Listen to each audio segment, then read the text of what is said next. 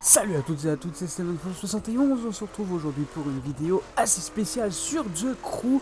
Une vidéo où je vais un peu faire un petit coup de gueule. Donc ça va peut-être pas faire plaisir à tout le monde, mais je suis vraiment désolé, voilà, pour ceux qui n'aiment peut-être pas. Mais en tout cas, ça a commencé à m'énerver un peu sérieusement cette histoire. Donc du coup, je me suis dit, allez, je me lance, je vais dire vraiment ce que je pense de ce système-là. Et autant vous le dire que c'est de la merde, voilà, pour moi. Donc, justement, là, vous êtes tout le monde en train de se demander, mais de quoi il parle? Il devient complètement fou, ils sont plusieurs dans sa tête. Bon, même si c'est peut-être pas complètement faux. Voilà, donc, je veux parler de The Crew en particulier, parce qu'en fait, tout simplement, comme vous êtes peut-être censé le savoir, The Crew nécessite d'une connexion internet obligatoire, parce que sinon tu peux pas jouer au jeu. Bah oui, c'est logique, c'est la nouvelle génération. Maintenant, la nouvelle génération, si t'as pas internet, tu ne joues pas. C'est presque aussi simple que cela. Donc il te faut le jeu plus le PSN plus ou l'Xbox Live. Sinon tu ne peux pas jouer, et je trouve ça vraiment inadmissible de la part d'Ubisoft de faire ça, voilà, tout simplement, ou même de n'importe quel jeu, parce que bon, c'est clair que pour le moment il n'y en a pas des tonnes et des tonnes des jeux comme ça, mais il y en avait déjà avant, et il y en a encore maintenant. Et il faut savoir qu'avec cette nouvelle génération PS4 et Xbox One, je pense qu'il y en aura plus en plus des comme ça. Et moi, je suis vraiment pas fan du tout de ce système de... Je trouve ça vraiment de la merde, puisqu'en fait, tout simplement, si t'as pas une bonne co, si t'as une co instable, si tu peux pas te connecter comme tu veux, bah tu peux pas jouer, voilà, tout simplement. Si t'as des coupures, micro-coupures d'internet, bah tu vas être sans arrêt en pleine course. Imagine, t'as fait une course qui dure, je sais pas moi, imaginons, comme quand t'es à la fin de Need for Speed Hot Pursuit, ou de rival, tu as des courses qui durent 10 minutes, 10-15 minutes. Imaginons tu arrives dans la dernière ligne droite et là, pouf, déconnexion du serveur parce que tu as ta micro-coupure. Il y a de quoi quand même devenir un peu fou. C'est pour ça que je trouve vraiment que ce système n'est vraiment pas bon. Là, ils sont complètement cons, les mecs, parce que regardez, là, je vais vous y montrer justement quand je vais arriver au point. Dans ce jeu, tu as plusieurs... Attendez, je suis en train de vérifier quelque chose.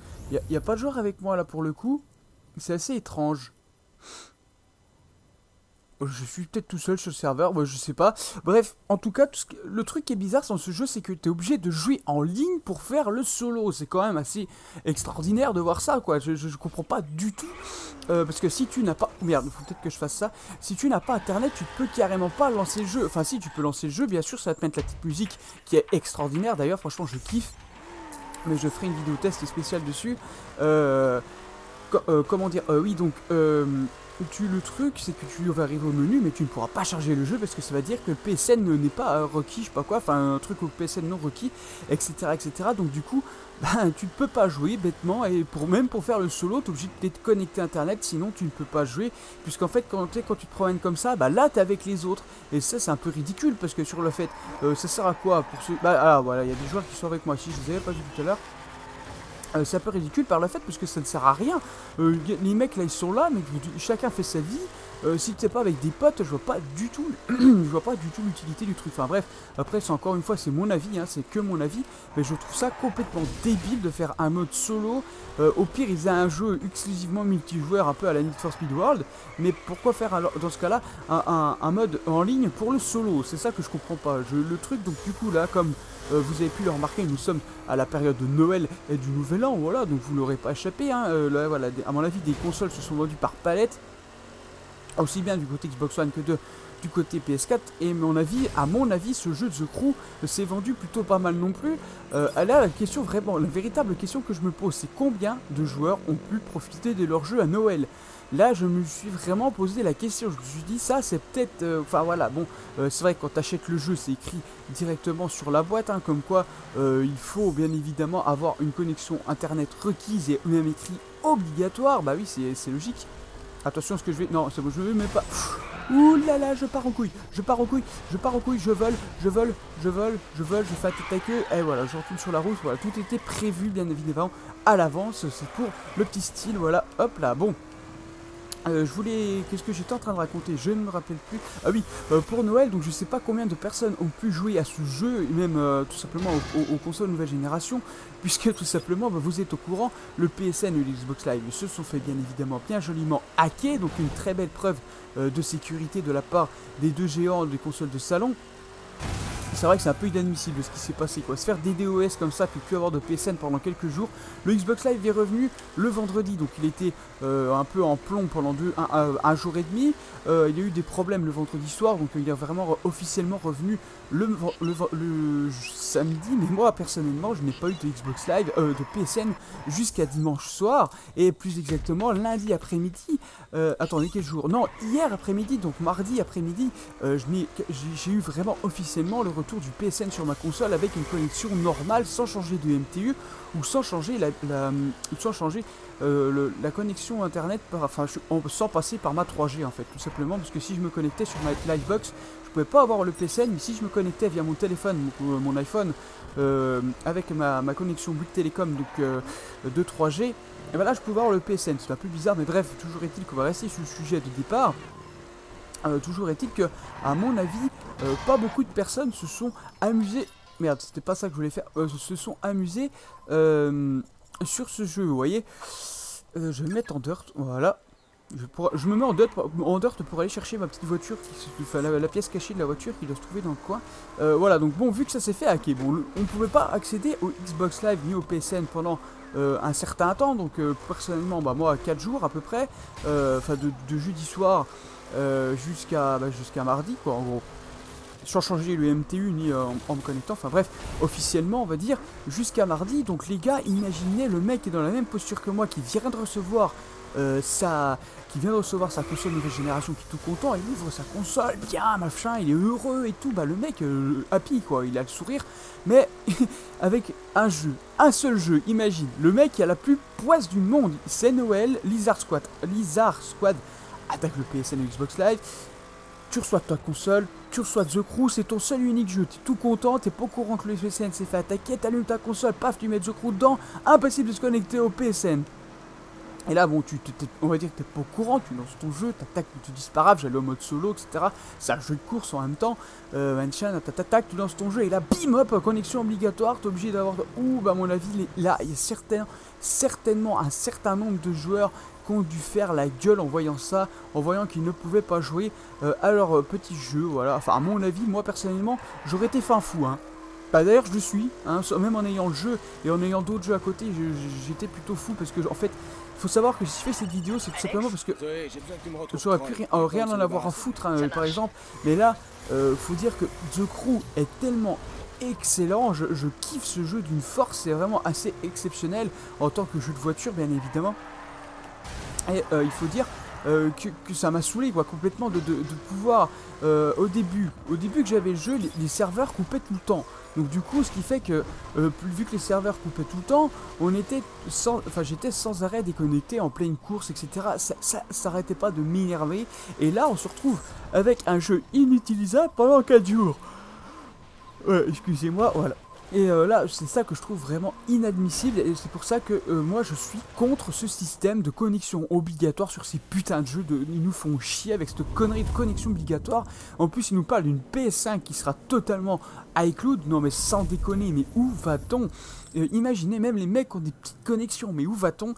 Voilà, le jeu vidéo, enfin je sais pas si c'est pas ça à la base, c'est pas du tout connecté, on s'en fout. Enfin moi c'est pas du tout ce que je recherche, la connexion, je m'en fous. Moi ce que je veux c'est jouer tout seul dans mon coin. Je n'aime pas le mode en ligne des jeux, hein. Clairement je n'aime pas jouer en ligne. C'est pour ça d'ailleurs que beaucoup de monde, quand vous me demandez, vous chers abonnés, quand vous me demandez de jouer avec vous sur le PSN ou Xbox Live, voilà, et que je dis bah non, ne prenez pas mal, c'est juste que je suis pas multijoueur du tout, moi j'aime mieux jouer aux jeux solo. Voilà, bon c'est vrai que quand je me mets à jouer à du Call of, des fois que je regarde dans la liste d'amis que j'ai, et je regarde s'il y en a qui jouent au jeu, et là je les invite de moi-même sans qu'on me demande rien. Voilà, je sais que ça fait plaisir aux gens, donc du coup je le fais, et voilà, bon bref, voilà, ça demande rien, ça coûte pas cher comme on dit, mais bon. Voilà, voilà, moi c'est pour ça que je pense que enfin, dites-moi dans les commentaires ce que vous pensez de ce système. ce système de connexion obligatoire sur les jeux que je trouve absolument dégueulasse, surtout sur The Crew qui est absolument extraordinaire, et du coup tu te retrouves avec un jeu inutilisable. Il y a quoi être, enfin moi personnellement j'ai vraiment, mais alors vraiment été fou dans ma chambre, j'avais envie de tout casser, et là tu t'acharnes pour faire connecter ton PSN mais rien ne marche, et là comme par hasard t'as ton PSN qui se marche, et après t'as l'Ubisoft qui est derrière, qui assure pas avec ses serveurs, tu te dis putain mais qu'est-ce qu'ils font quoi. Donc bon, c'est vrai qu'après voilà, si tout marche nickel, bon pourquoi pas, mais dès que t'as un problème, voilà, si tu fais un jeu en ligne, tu t'assures au minimum derrière d'assurer quoi, tandis que là, enfin de mettre des serveurs qui tiennent la route, tandis que là c'était pas vraiment le cas. La première semaine sur The Crew c'était assez ouf, c'était assez tiré les cheveux hein. Parce qu'en fait si vous voulez, il est sorti au début du mois de décembre, donc on va dire qu'on a pu jouer une dizaine voire une quinzaine de jours plutôt correctement à The Crew, parce que la première semaine, enfin les 3 premiers jours c'était assez affolant. Là après ça a été la fin, après jusqu'à Noël ça a été très très bien. Donc bon, je peux vous dire que moi je joue à The Crew là depuis tout le mois de décembre, c'était The Crew quasiment. Voilà, donc du coup j'étais obligé de me rabattre sur PES 2015. Pourquoi j'ai une voiture de street? Pourquoi il m'a fait ma voiture de street alors que normalement c'est une voiture de circuit? Je ne comprends pas, bon tant pis. J'ai trouvé Troy, occupe-toi des renforts. Ah d'accord, ok. Oh putain non, va falloir que je défonce. Oh je déteste ce site. Ah ça c'est il y a vraiment voire 3 courses que je déteste dans ce jeu hein. Honnêtement, je dirais ça dans le... Enfin que je déteste, que j'aime moins bien que les autres. Je ferai une vidéo également, de toute façon précise, sur un petit test sur ce jeu que je trouve vraiment, encore une fois, absolument... Ah, je me suis loupé. Absolument, vraiment très sympa, très sympa, l'un des meilleurs jeux de voiture que j'ai joué, hein, si ce n'est peut-être même le meilleur jeu de voiture que j'ai joué. Il y a plein de trucs dedans qui font qu'il est bien, mais ce mode en ligne, voilà, ça m'a tellement saoulé, je me suis dit je vais faire une vidéo coup gueule dessus, ça va servir à rien, mais c'est pas grave, je veux dire ce que je ressens, et je pense que... Oh putain, vite. Et je pense pas être le seul dans ce cas-là, donc bon, c'est ça qui est embêtant quoi, c'est surtout pour ceux qui viennent de recevoir le console, je me mets à leur place, mais je dis mais putain, mais les mecs ils se sont retrouvés avec un trou au cul quoi, voilà, tu payes ton jeu déjà, faut savoir, assez cher à la base. Le jeu coûte quand même 70 € en neuf, en édition limitée, bon beaucoup moins cher. Après bon, la solution, s'il y a une solution qui est très viable, c'est la solution PC. Là t'as pas de problème, voilà, encore une fois. Et c'est vrai que là-dessus on peut critiquer quand on veut les PC, mais là-dessus en général on n'a pas de problème. Voilà, ça se fait pas hacker, enfin les serveurs ne sont pas hackés de Steam, donc tu peux jouer quand tu veux, et ça c'est plutôt cool. Après il faut bien évidemment que ça tienne la route au niveau des serveurs d'Ubisoft. Bon après ça c'est leur problème, mais normalement t'as pas de... Enfin, j'aurais été sur PC, le jeu j'aurais déjà fini. Là normalement j'aurais dû le finir ce week-end, mais j'ai pas pu vu que justement le PC n'était hacké. Enfin bref, voilà, donc je vais finir cette mission puis je vais arrêter la vidéo après parce que c'est pas la peine que je tourne en boucle non plus 500 ans sur la même chose. Voilà, vous l'avez compris très bien où je voulais... Non, il a tourné sur... Où je voulais en venir. Hop, allez, ah là, ça devrait être bon là cette fois. Un petit coup de nitro, il tourne. Putain, son forêt, il m'a eu, non. Eh mais il est coriace ce mec. Je le rattrape assez facilement, mais waouh, il est assez malin. Non, là, il a pas tourné, j'ai cru qu'il allait tourner. Allez. What? Allez, voilà, c'est bon.